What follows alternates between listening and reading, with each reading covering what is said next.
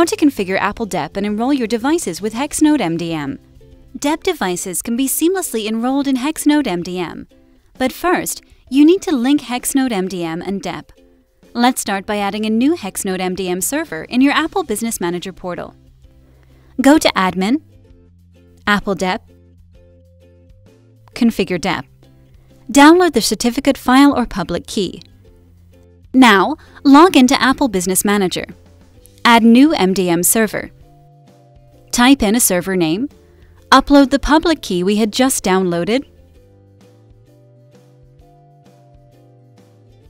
And save.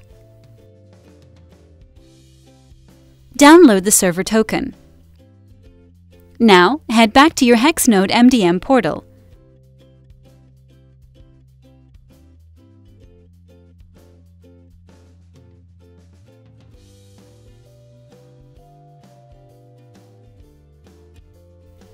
Upload this server token and save. This token is valid for a year. Remember to generate another one the same way and replace before this expires. Hexnode MDM and DEP are now linked. You can start adding devices now. On Apple Business Manager, go to Device Assignments. Choose the devices by adding the serial number or order number or by uploading the CSV file with serial numbers. Let's try adding a device serial number.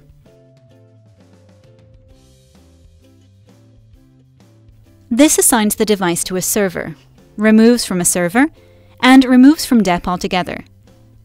Let's assign it to the server we had just created.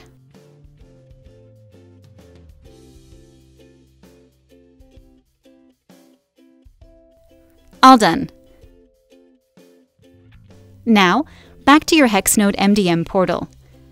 Let's sync DEP and reload the page. There's the device. Now that we have added a device, let's configure the DEP policy. Default DEP policy. You can configure a whole bunch of stuff here. Force the devices to enroll in MDM, even after a device wipe. Lock the MDM profile so that users can't manually remove it. Enable or disable supervision. Skip setup steps here, keep just the ones you need, and save.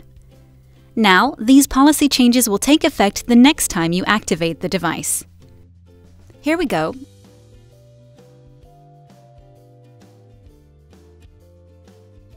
We're online, connecting activation server, retrieving DEP configuration. Now the device is about to be enrolled in Hexnode MDM. Note that MDM enrollment option can't be skipped because we had made it mandatory in our DEP policy. Now the setup steps. All of them except location have been skipped, just as we had selected in the DEP policy.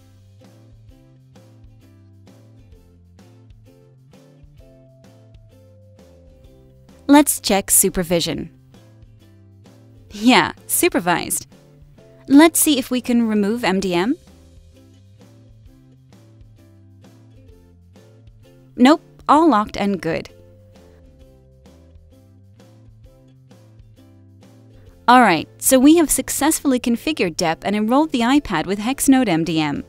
That's all for now. Cheers! Bye-bye!